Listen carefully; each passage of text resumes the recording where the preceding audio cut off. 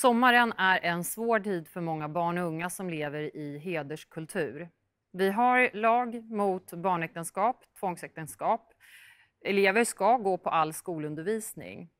Men hur väl följs lagen mot barnäktenskap upp? Och alla dessa krav på könsseparation för flickor och pojkar, vart leder det? Sara Mohammad är ordförande för föreningen Glöm aldrig Pela och Fadime.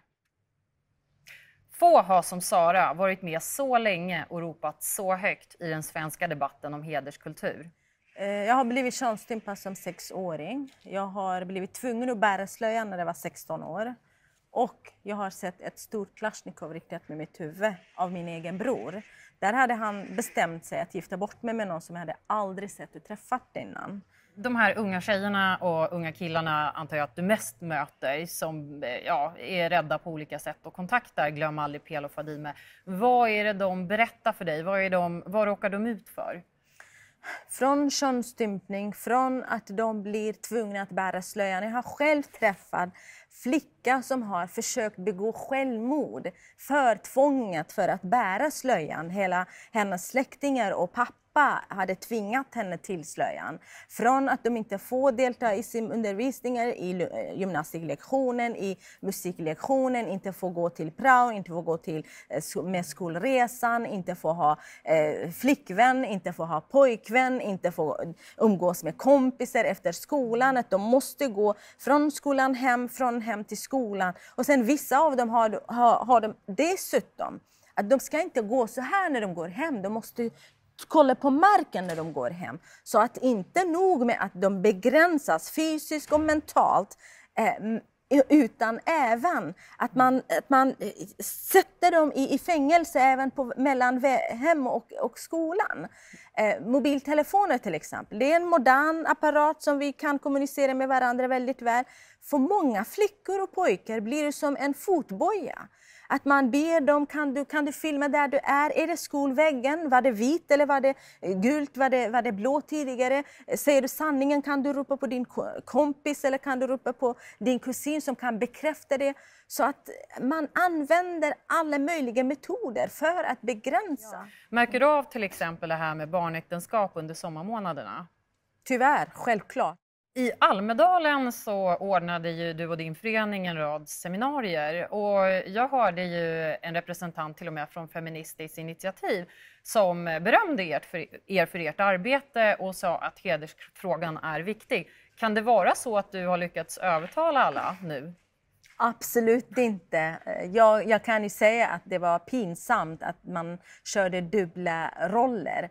FI hängde på tåget i sista vagnen när det var frågan om barn- och tvångsäktenskap, kriminalisering av barnäktenskap. Jag är jätteglad att de ville att det skulle bli kriminaliserat på barnäktenskap.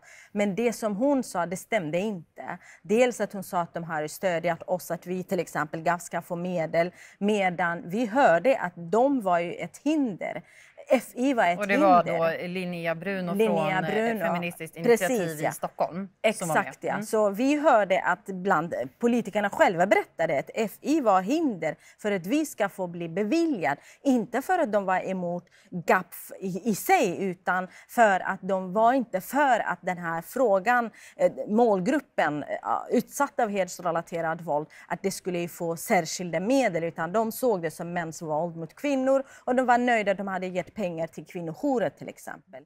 En av de som jobbar mot hedersrelaterat våld och förtryck är Juno Blom. Och på ett seminarium som Glöm aldrig Pela och Fadime ordnade i Almedalen som handlade om barnäktenskap deltog hon. Och jag fick tillfälle att ställa henne några frågor på plats i Almedalen. Juno Blom, du leder ju arbetet med hedersrelaterat förtryck på Länsstyrelsen i Östergötland och deltog här i Almedalen på ett seminarium som föreningen Glöm aldrig Pela och Fadime arrangerade. Och det handlade om barn- och tvångsäktenskap. Sverige tillåter ju inte barnäktenskap enligt lag.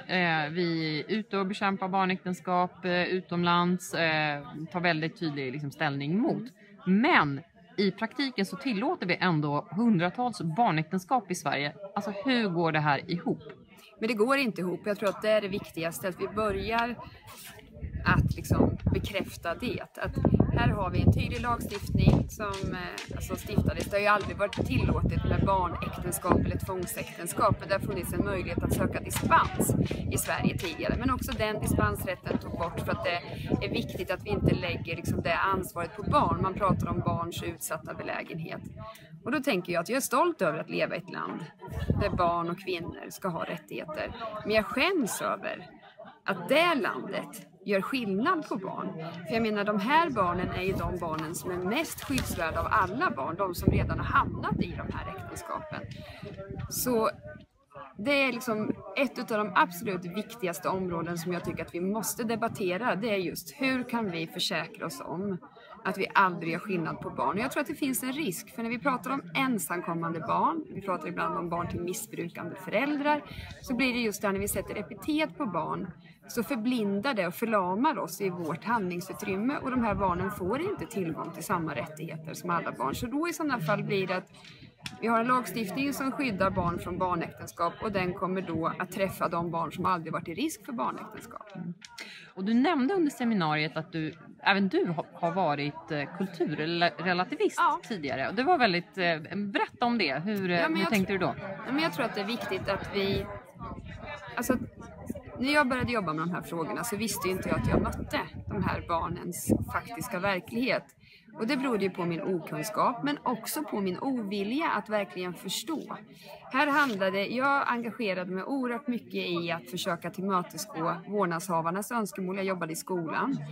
Och det var inte för att jag ville göra barn illa, utan jag tänker liksom i Sverige finns det främlingsfientlighet. Vi bedömer människor på grund av utseende eller var man kommer ifrån. Och det är någonting som jag tog avstånd ifrån och tar avstånd ifrån fortfarande.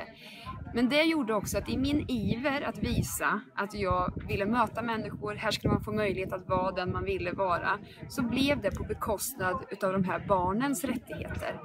Och den dagen jag insåg hur många barn som jag har svikit genom min naivitet, okunskap, tror jag är det mest smärtsamma uppvaknandet. Och det är också kanske det som jag drivs starkast utav. Man skulle önska att man kunde säga att jag förstod tidigt, jag engagerar mig i den här debatten, utan tvärtom. Jag var en av de som inte förstod, jag ville göra väl men det blev så fel. Men däremot, det enda vi kan göra är att erkänna att vi navigerar fel ibland och försöka tänka om, få in kunskap. Jag lärde mig genom att jag jobbade i ett förortsområde. Alla de kvinnor, även män som kunde berätta och förklara för mig har ju varit mina viktigaste läromästare. Och jag har lovat mig själv att vara de här unga flickornas röst och även de pojkar som utsätts. Sara, vad tänker du om att vi ändå tillåter barnäktenskap för ensamkommande flickor? Ja, det betyder att vi ser skillnad mellan barn och barn. Att vi rent praktiskt, vi bryr inte oss om andra barn. Det som de är rädda för att bli kallade rasister. Tänker att det blir omvänd rasism. Att det blir välmenande rasism. Att man tror och övertyga sig att det här är bättre för det här barnet. Men jag undrar faktiskt, om det skulle vara deras egna barn, skulle de tänka och känna exakt samma sak eller inte? Det är en öppen fråga jag vill gärna skicka till alla beslutsfattare som har tagit beslutet att sätta barnet med deras vuxna män, våldtäktsmän helt enkelt. Och Juno Blom, hon nämner ju i klippet också att hon själv har varit kulturrelativist. Att hon har velat vara mer tillmötesgående, tolerant inför andra kulturer. Är det en inställning som du möter när du är ute och pratar om de här frågorna? Ja, absolut. Tyvärr. Alltså dels att man tror att det här är det bästa för barnet. För att de kommer från en annan kultur, de har en annan bakgrund. Barnet dör inte i alla fall. Och rädslan för att bli kallad rasist eller islamofob är ju också har varit ett stort problem tyvärr. Men jag säger att om rasism handlar om att du ska blunda för ett förtryck och våld som du ser, som du hör, då kallar mig gärna 1000 gånger för rasist. Rasism handlar inte om det. Men vilka är det som säger att men Sara Mohammad är islamofob och vad grundar de det på? Ja, det är islamister. Det är islamofiler jag brukar kalla dem. Det är kulturrelativister. Och vissa vänsterfeminister. Det är inte alla, långt ifrån att det är alla. Men de är högljudda. När man skriver om hederskulturen så får man ju också den här reaktionen av då främlingsfientliga som kan skriva så här, men vi vill inte ha er medeltidskultur, åk hem. Alltså den kontexten finns ändå. Har du något bra tips på hur man tacklar det? Hade jag tagit med mig de brev som jag har fått från rasister där det står klart och tydligt, jävla fittan, lämna oss vara i fred, använda inte skattepengar och åk tillbaka till era helvete länder och inte förstår vårt fina land typ. Då kunde kanske islamister och kulturrelativister bli nöjda med att säga men hon blir hotad av rasister också. Så att det finns ju den varianten också tyvärr. Men min argument där och vår argument, allas argument ska vara att vi kan inte låta dem sätta vårt agenda på vardagen. Vi kan inte blunda för tysta ner den rösten, 100 000 flickor, pojkar som ropar på hjälp i det svenska samhället, som lever under hedersrelaterad våld och förtryck på grund av att de säger något.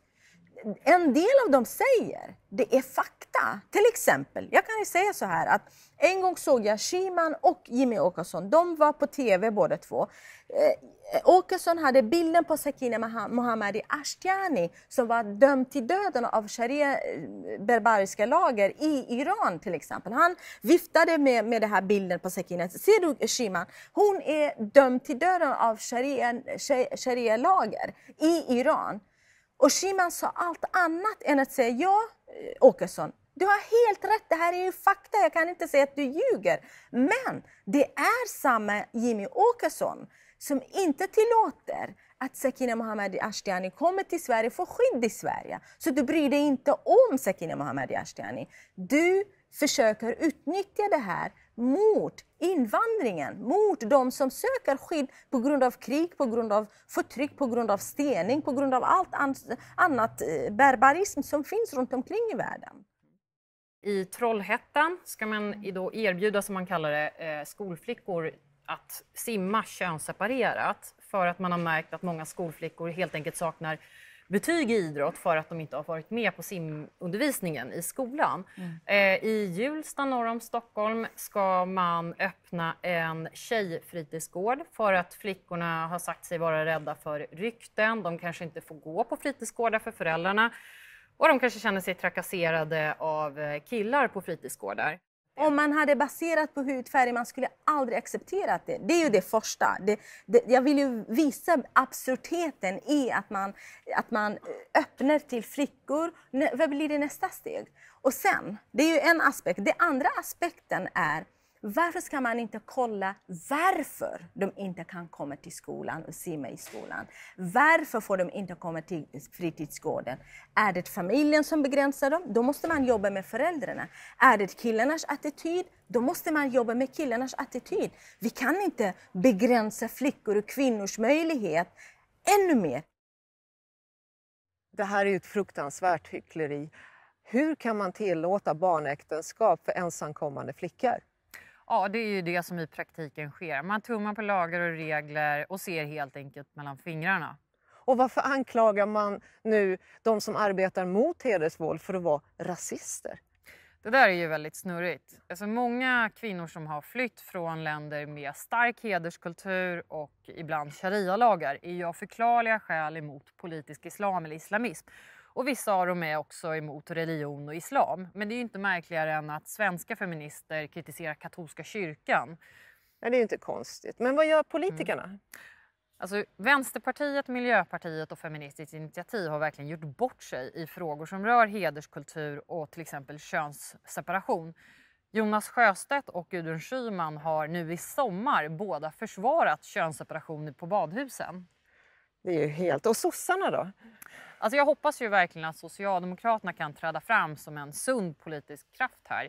Dels är partiet väldigt starkt i förortsområden och kan påverka väldigt mycket. Men sen finns det ju heller ingen logik i att vänsterpartier som kallar sig feministiska och progressiva omfamnar religiösa konservativa krav på könsseparation. Nej, det är bisarrt. Vi måste återkomma mer till detta ämne i Hildebrandt&Madon. Prenumerera på oss, gilla oss och dela oss gärna. Vi jobbar gratis och behöver all hjälp vi kan få.